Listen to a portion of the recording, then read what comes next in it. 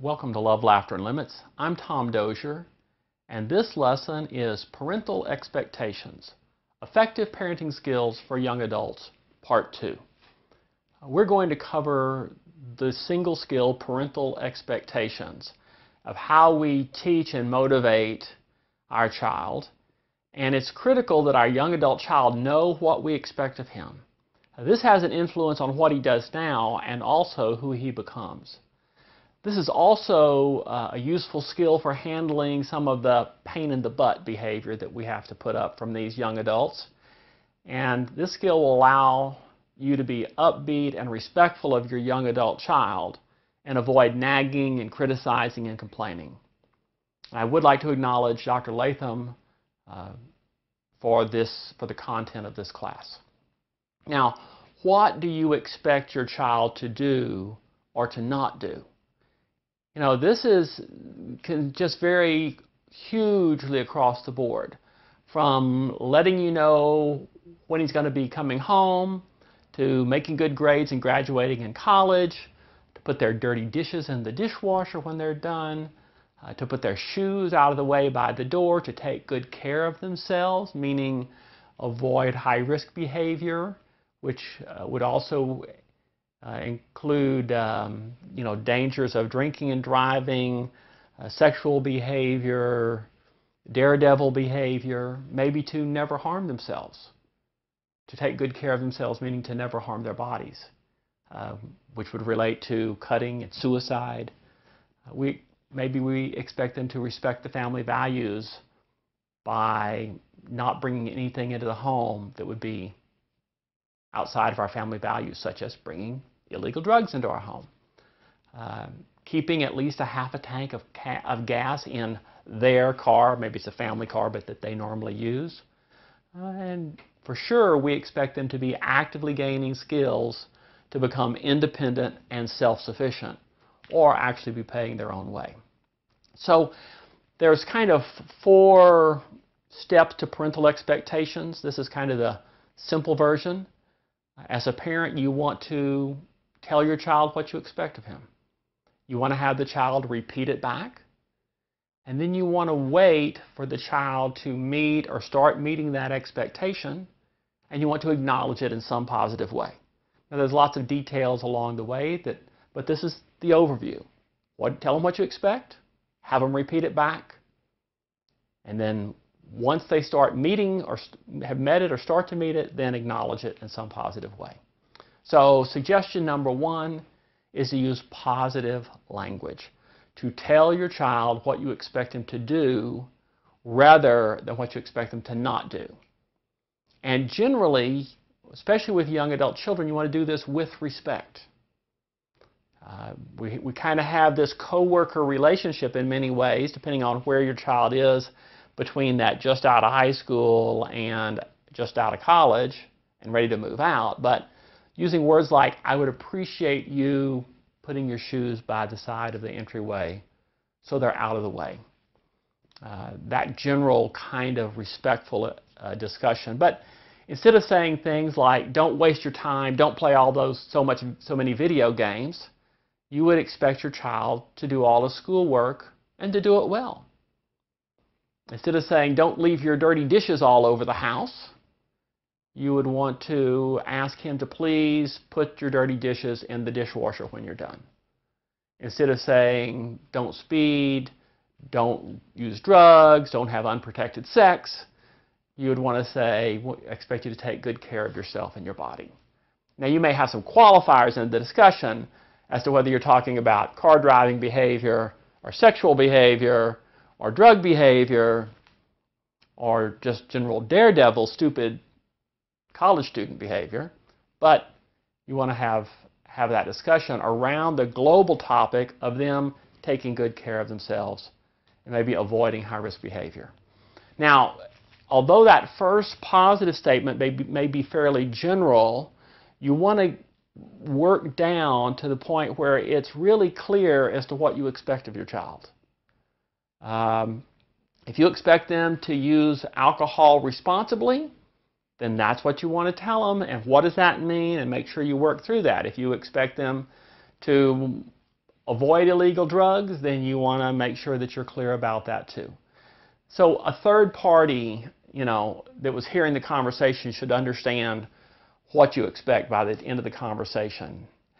You want to minimize the number of words that you use. You want to keep it brief, and you want to stay calm. And if it comes to the question of, well, why should I do that, Mom or Dad, you want to keep your explanations short, maybe 1 or 2 short statements. And if the kid goes on, but I think that's stupid and I disagree and that's ridiculous, then you avoid argument and debate. You can simply say, I know we see this differently, but what is it that I expect of you? We'll cover that a little bit more in this one because this step number 3 says to have the child restate the expectation.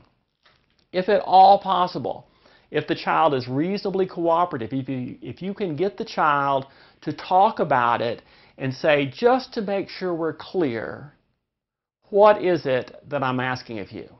Just to make sure that there's no misunderstanding, what is it that I expect of you? And you're very likely going to get, but when I'm at college, you don't know where I am, so why should I tell you where I'm going here? Or let's just take that one. And so you want to respond to that feeling, right?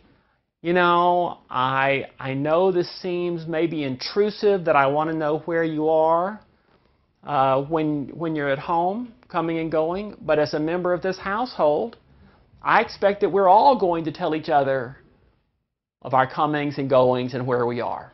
It's just part of being a family. But that's stupid. You don't know where I am when I'm at college. Why should I tell you where I am when I'm at home? Once again, you listen to that, okay? We've got an annoyed child here. And you say, I can see that this is annoying to you. I don't mean to be. But even so, as a member of this household living here, what is it that I expect you to do?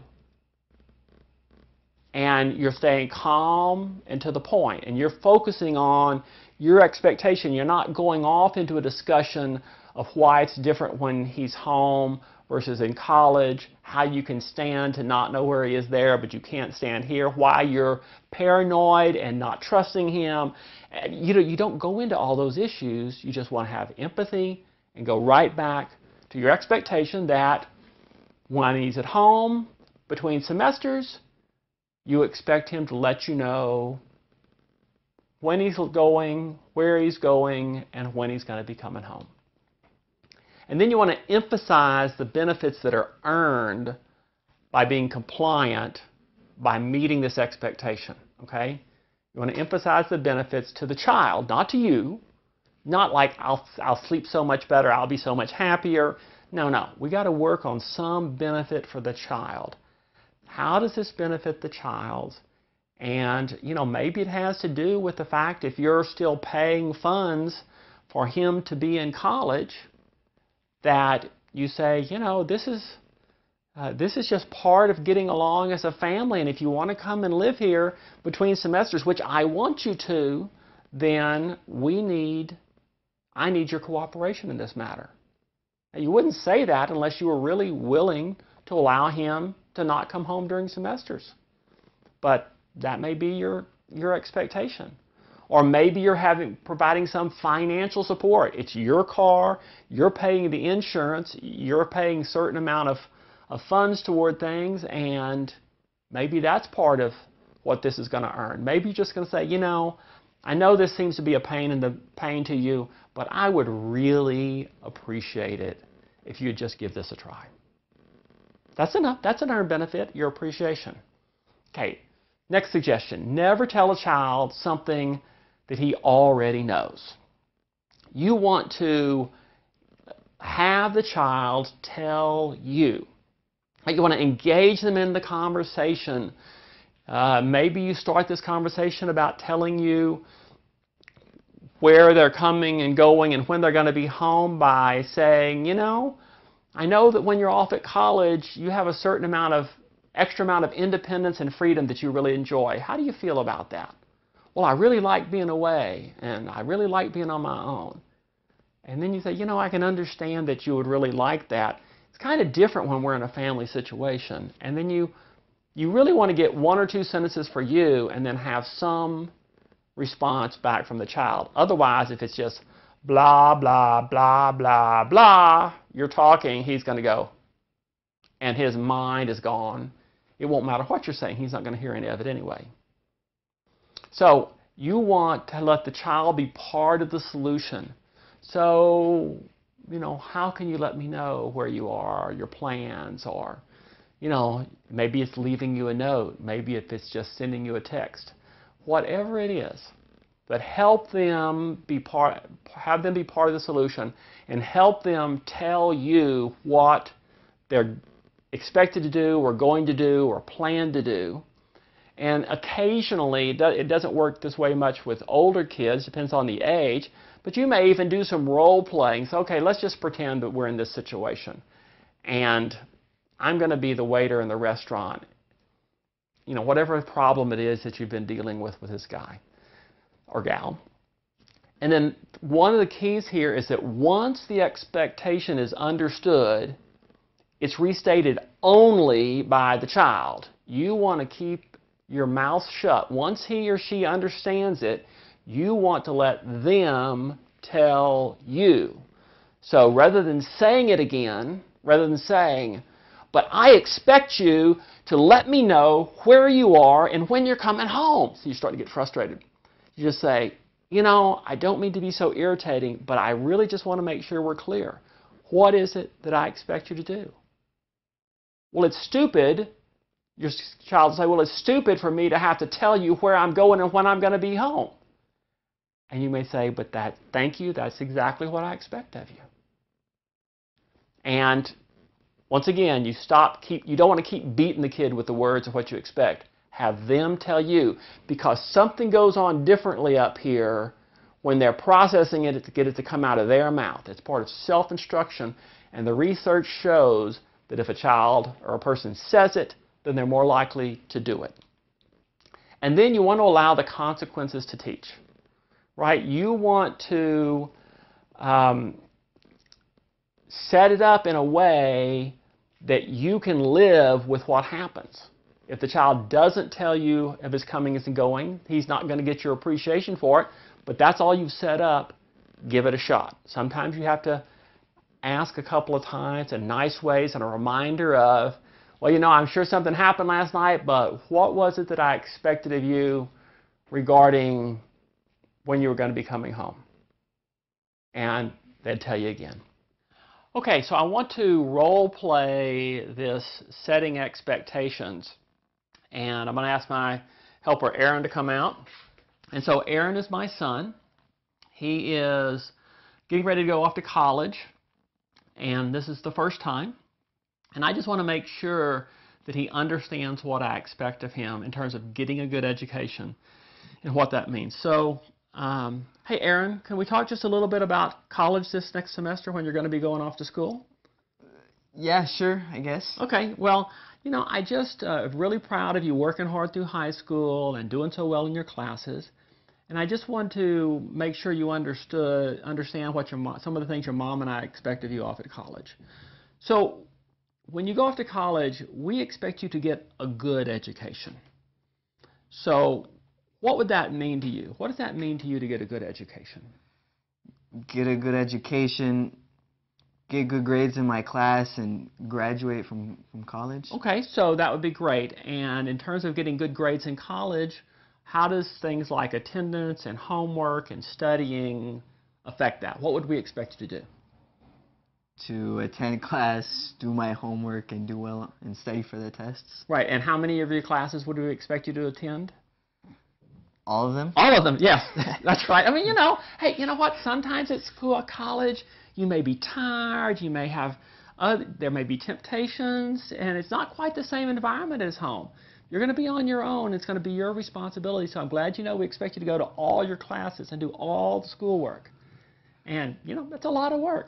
And so when it comes to getting an education, the primary purpose of this education is for you to be able to be independent and self-sufficient to get a job. So, and part of getting that ability is getting a good education, meaning that you've really learned the subject matters of the classes. So, from my perspective, what's the overall purpose of going to college? To get a good education and to get a job afterwards. That's right. And when it comes to a person looking at you for an interview and talking with you, what do you think would be a couple of the things that they would be able to see to determine how good of an employee or how talented you were? They're going to want to see that I got a good education, that I was responsible. What does that look like on a transcript? It looks like good grades and... That's right. Right. And that's one of the, unfortunately, I mean, that's not a full measure of what you've learned, but good grades is one of the few things that's right in front of the employer who's going to be interviewing you for that first job. So anyway, we wish you well. We're glad you understand that we expect you to use this opportunity to get a good education and to get the skills you need in life. So we wish you well, son. Thanks. Okay, thanks. Okay, and we go off. And it seems a little bit contrived, possibly, but you know, this is real important. We talked about going to all the classes, right? Doing all the homework. All the homework. Studying, and really, it's not just a social adventure going off to college. The purpose of this is to get a good education and be able to then move on and get a job. So, all right. Thank you very much, Aaron. Appreciate your help. Okay. All right, folks. So you see how that works.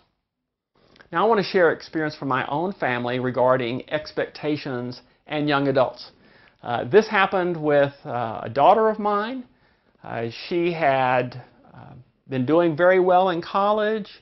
She had taken off a year and a half to go and serve a mission for the church.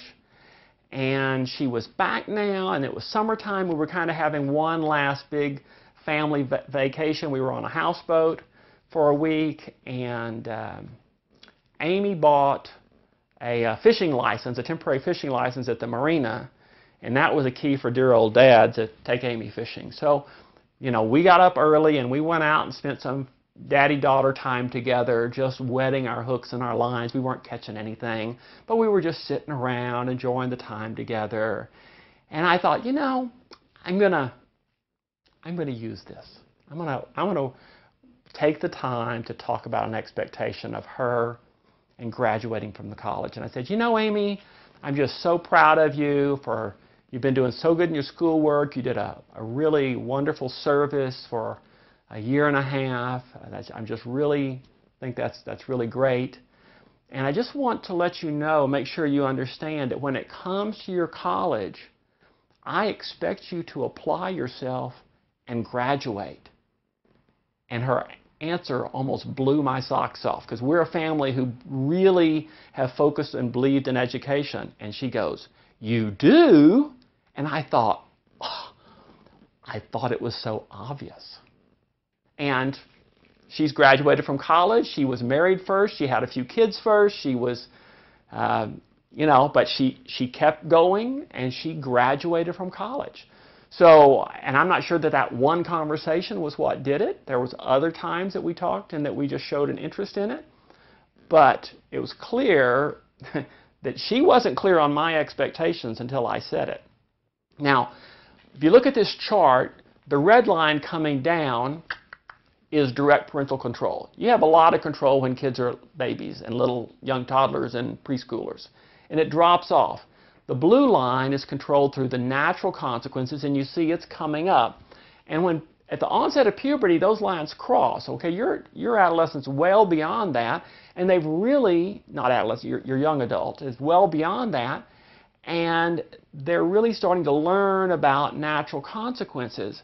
Now, the green line shows safe parental expectations, and I don't know exactly how much influence this has precisely, but letting your child know what you expect of them and tying it to some natural and logical consequences, as I did in the role play with Aaron, where I tied it to what is the real benefit of good grades and of graduating and getting a good education, that will tend to have a positive effect on your young adult. And so use these safe parental expectations to help your child understand what you expect of him. Well, I encourage you to clearly communicate your expectations to your child. It takes some time, takes some effort. You may get some pushback from your young adult, but make it happen.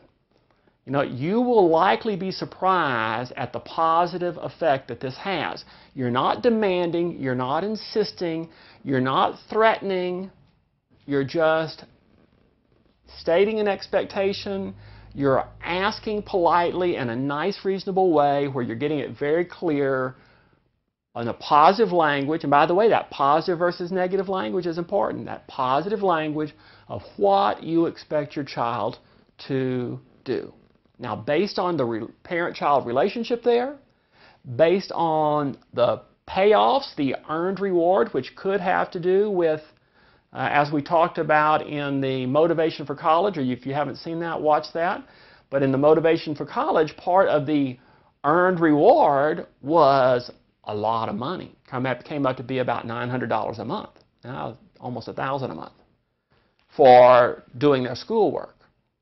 And it's really important for the long-term development, especially for the younger young adults, those in their late teens, to understand what you expect of them. And it's a way of clearly communicating your values in a safe way. So thank you for watching Parental Expectations, Effective Parenting Skills for Young Adults, Part 2. I'm Tom Dozier, wishing you an abundance of love and laughter in your family, along with limits, which our young adults still need to help them make the often difficult transition from dependent child to independent adult. Thank you.